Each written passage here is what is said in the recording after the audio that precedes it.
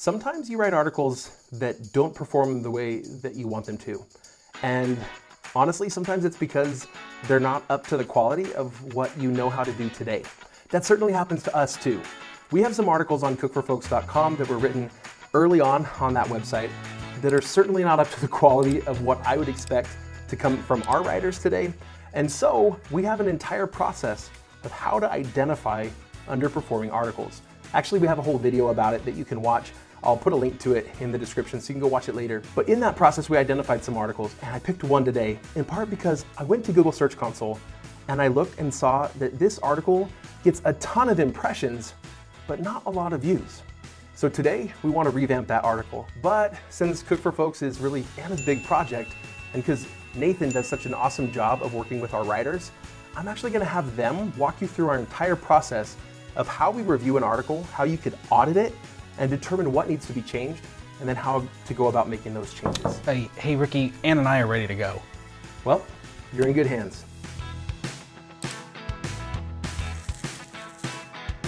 All right, Ricky has handed this project off to us. I'm really excited. Anna, of course, is heading up Cook for Folks, and I've been working on an auditing process. This is something we've been doing with our articles kind of informally for a long time, but we're making a process for this so that we can do it and also hopefully do it for your articles, but we're gonna talk about that later. As we go through this video, we're gonna be looking at a specific Cook for Folks article that we're going to audit, and I'm really excited to see what we can find to improve this article. We'd love for you to follow along for one of your articles so you can do this and improve one of them to see if it has the potential to rank even better than it did when you originally posted it. We want to keep an eye out for what's just not working in the article. Think of yourself as the original searcher. What is the problem that you are trying to solve for them? What do they need from the article? And go section by section and just see what is not really necessary, what is extra fluff in the article, and consider maybe just removing that. Yeah, I think this is such an important thing to remember. The searcher intent is going to help you really know if you're on track with the article. As Anna alluded to, there are some sections of this article that are just not on point, but as we go through and work through this article, we're going to be looking for those things as we fix up other parts. Okay, the article we're looking at is called Salad Fork versus Dinner Fork. They're actually quite different. Now, we're going to be talking about here in this section improving the structure of the article. This is one of the first steps that we're going to take in this auditing process because the layout and structure of the article can make a really big impact when Google goes to index the article and helping Google to understand what the article is talking about. So in this article, we're going to first look at the subheading order. And you could do this with your articles too. So the first subheading in this article is how dinner and salad forks are different. I think that's really appropriate since that really covers the kind of the topic, the main query that we're covering here in the article. Something else we want to look for is subheading clarity. Now this is one where I think that the writer didn't do a great job because there's a subheading here that's what course to use a dinner fork in, but then later on they have another subheading that is when to use a salad fork versus when to use a dinner fork. So it's almost the same two subheadings, but one's like the second subheading at the top and one is the final subheading at the bottom. I think that we probably could have been a little more clear there. Maybe that's something we consider kind of combining because they are so similar. This might confuse the reader if they're going through because they might be like, wait, what? Did we already touch on that? But maybe only half of that. And so that's really something that you might want to restructure. So this is something that we talk about a lot, but it is so, so important. I cannot express the importance of this step, and that is original research. So in this original article, there really is no original research, and we're not blaming the writer in any way. They only have a set amount of time, and it's not a lot of time. But if we were to do this ourselves, which we are, by the way, we could add something like some tables, some graphs, obviously some original photos. We could poll somebody, maybe in one of our Facebooks or maybe even Reddit, and see if they actually know the difference between these two forks and just kind of add that extra kind of fun information. We are actually going to be filming a video about this and taking some original photos.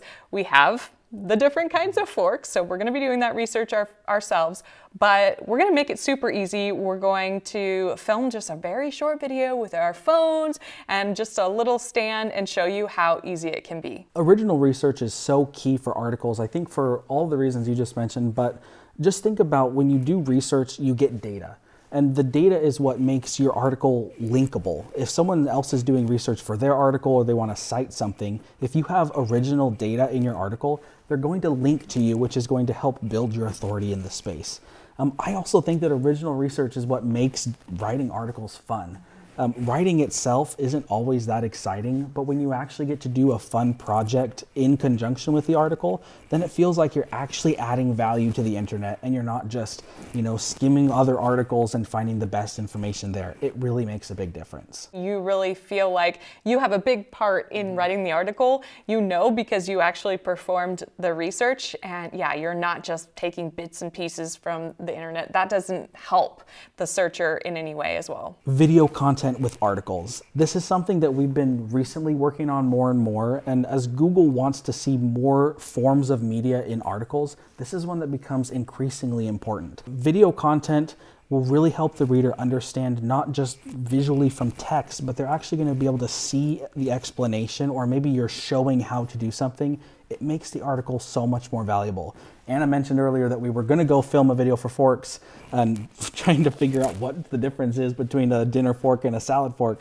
I think maybe we should go film that video now. Alright, so the reason you're probably watching this video is because you're wondering the difference between a salad fork and a dinner fork. Notice the size difference. In some of the research we did, we found out that there are some very fancy salad forks that actually have a larger tine on one of the sides with a good cutting edge. Generally speaking, if you're at a fancier dinner and you're not sure what utensil to use when, just work from the outside in. And so that's a good rule of thumb to use. Did you want me to keep talking? All right, so we just came back from filming the video, and you see how easy that was. We didn't make a big deal out of it. We didn't do a bunch of angles, a bunch of different shots, or post-editing or anything like that. It doesn't need to be over complicated. What we also did at the same time was shot some original photos, because we already had the props, we had the forks, we had the camera, and so might as well, because that's an important piece. We didn't even really use extra added crazy lighting, and we didn't mean to make the photos look perfect. In fact, it actually is kind of good when they look somewhat amateur, because it looks to the reader like a real person is doing this and they did the research themselves. Also, if you take a photo, Google is going to recognize that that is an original photo and it's not just a stock photo, which helps your credibility as well. It doesn't have to look amazing. The video doesn't have to be spectacular, but the value is so huge if you can just upload it to YouTube and then embed it on your blog post. We alluded to earlier on that we were going to cut out a chunk of this article, and we're finally to that part in the article where we've identified a section that really is just irrelevant. The writer really didn't understand the searcher's intent, and so they wrote a whole section about history of forks. And it's kind of funny, as we read through it, we're talking about, forks in the 18th and 19th century. The reader who is wondering what the difference between a salad fork and a dinner fork, they're not wondering about 18th century forks. They may be attending an event, or they might be putting on an event where they are going to want to know the difference. They really probably don't care about the history. So we're going to chop out this entire subheading, and we're going to replace it with something that's a lot more relevant. As we did some research about forks, we actually found out that there are some differences today versus a long time ago. So it might not be bad to include a little bit of that information, but it's not relevant enough to create a whole subheading on. We're gonna use Google Search Console to identify a portion of this article or a related topic that's actually being searched a lot, and we're going to include a subheading based on that topic. So we're going to chop out, it's like 5 or 6 paragraphs here, and we're just going to replace it to make this whole section of the article much more relevant. All right, another thing that can really help your EAT expertise, authoritativeness, and trustworthiness is placing these articles into categories.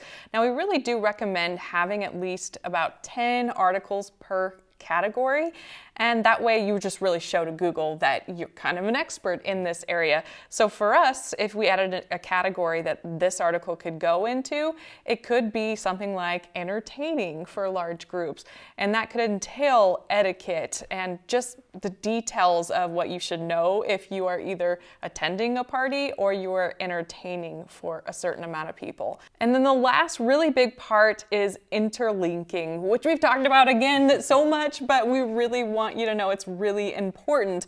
And so what we can do is interlink to other related articles that the searcher or the reader rather would want to know about. So for example, we've got this fork article, but we also have a spoon article which talks about the difference between a soup spoon and a bouillon spoon. And so someone who may be attending an event and never attended a fancy event like this might want to know what forks and what spoons are what and what do I use them for. And then something we can also do is maybe create a bigger article just about party event etiquette and everything you need to know about every place setting, all of the plates, the bowls, you know, the glassware. And so that way you have this giant resource and you can link out to these other smaller articles. The topical authority that this is going to bring to you and your website is going to be really important. Now more than ever, Google is focusing on sites with topical authority, with EAT. They want to see that the websites that they are ranking on the first page of Google are actually really good websites. And so the interlinking, the categorization, all the things that we've talked about are super, super important. This whole process that we've been doing, this audit process, is something that we found to be really helpful with our articles, helpful enough that we want to offer it to you. If you go to contentwarrior.com, you will find that we are offering content auditing services. This is an opportunity for us to look over your articles and to essentially do what we've done with this article, to go in depth and to find out exactly how good your article is and if it's going to be something that's going to do well on Google. So if you're interested in that, head over there and hopefully you found something valuable here today. And even if you don't want someone else to audit your articles, feel free to use this process and audit or edit your own articles, because taking that overhead look, that approach is really going to help you improve your content.